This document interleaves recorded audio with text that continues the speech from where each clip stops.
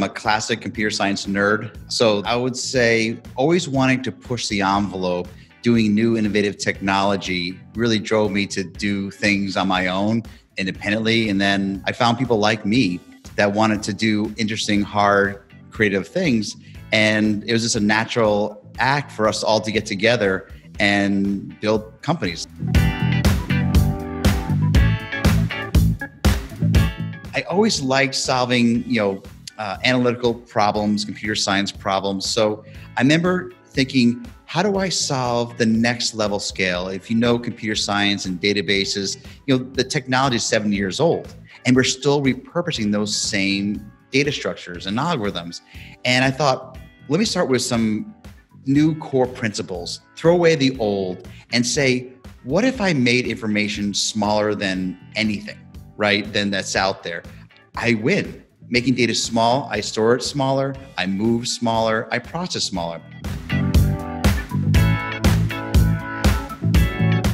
I was tinkering for, let's just say, at least 7-8 months, playing with bits, lack of a better term, little bits of information. And the awakening happened of, wait a second, I think I came up with a new compression algorithm that makes data so small that other compression algorithms can't match. I did it in a way that can make it fast to compress, fast to ask the questions. And then my mind started just exploding. I'm like, how do I make this into a database index? How do I turn this into a product? I looked in Google and said, where's all this data being landed today? Cloud object storage, like Amazon S3. And no one was making it accessible, right? It was a temporary storage. I thought, what if I could transform that cloud storage into an analytical database? And then it kind of just took off from there.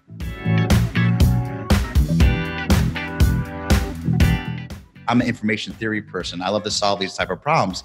And so chaos is what I like to solve, meaning make chaos not chaotic. What if you create a product that at this scale, information or data is chaotic?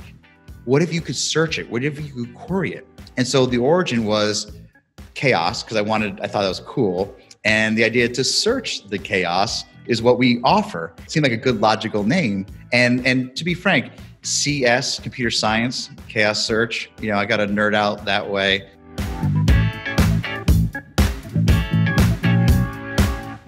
Computer science and engineering and tech is creative. And the great thing about software in respect to engineering is you can do anything with it. So any idea you have, you can apply it. If you want to do someone else's idea, you can have a job. And for me, the joy of using technology as a way to think, to communicate, to change is truly enjoyable. I would say the one thing with technology that I want all listeners is that it's hard. Expect it to be hard, but hard doesn't mean not fun. The hardness is the love, is the challenge.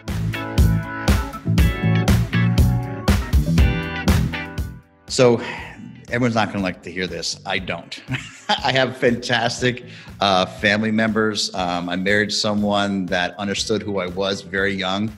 Actually, I knew her since elementary school. So she knew I was going to be this person. I merged them together, to be frank. I think if you're a technical founder, a founder particularly, not necessarily a startup person, is you have to sacrifice to be successful. I mean, let's just be clear. If you're not committing 3 or 4 years of sacrifice, it's going to be really hard. It doesn't matter if you're smart, clever, all that doesn't matter. It's putting the hard work in to move everything forward. So I want to be very clear for all those future entrepreneurs that it's just a lot of work, but it's a lot of satisfying work. And hopefully you find people in your life that want to go along that journey, and make sure you ask ahead of time before you do anything like this.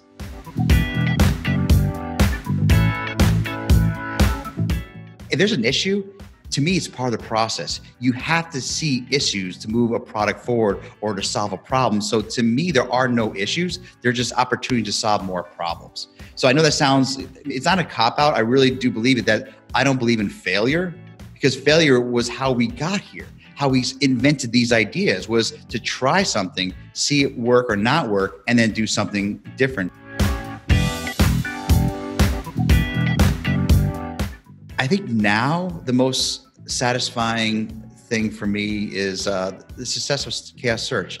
You bet hard on an idea, on a technology, you may be wrong, you may be right.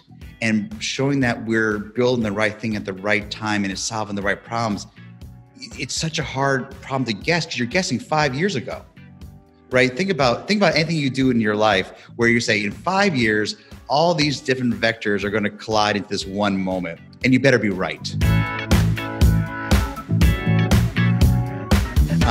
Iced coffee, black, unsweetened, but lots of ice.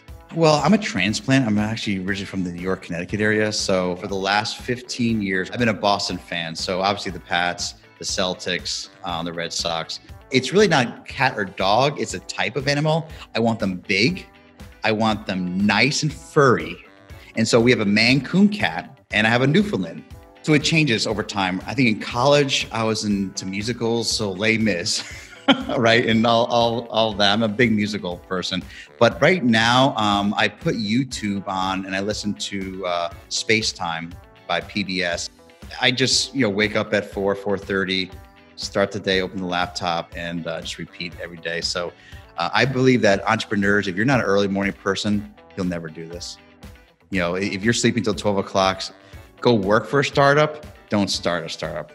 When I see Verdina, talk about chaos, when she gets up on stage and says, I have this hot startup that I wanted to tell you about, and I'm really proud of it.